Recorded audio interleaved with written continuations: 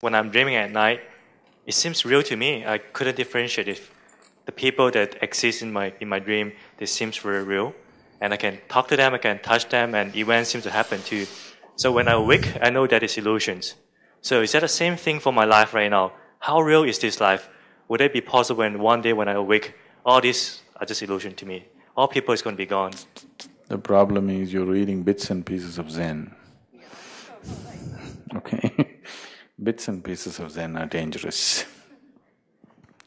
Bits and pieces of anything is dangerous. Now, what you're saying is true in a way, because 99% of your life is just thought and emotion. Thought and emotion is just a projection of life, not life, isn't it? When 99% of the time you're only thinking about life, emotion is also a kind of thought, a juicier thought, isn't it? Thought is dry, emotion is juicy, but still a thought, isn't it?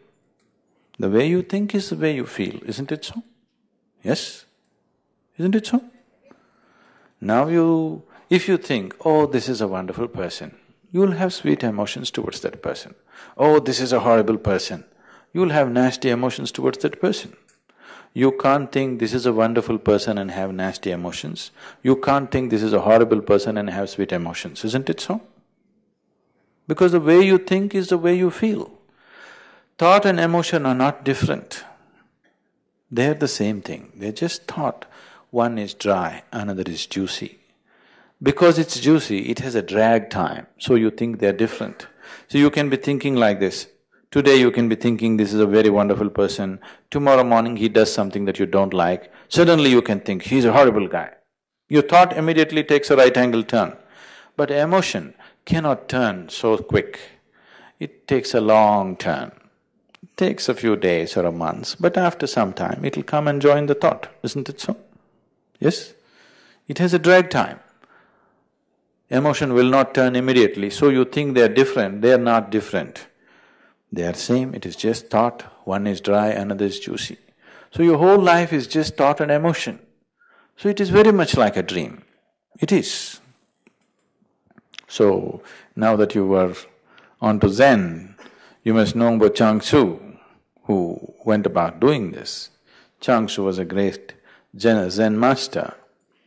In his monastery he had many monks and he is a recognized master. One day morning, suddenly he is in great state of misery.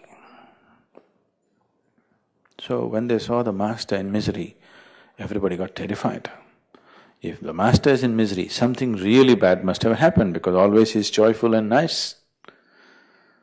So senior-most monks slowly approached him and asked, Master, what is happening?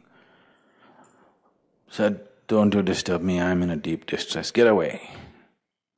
They said, if you are in distress, that should be death for us. Please tell us what is causing distress to you.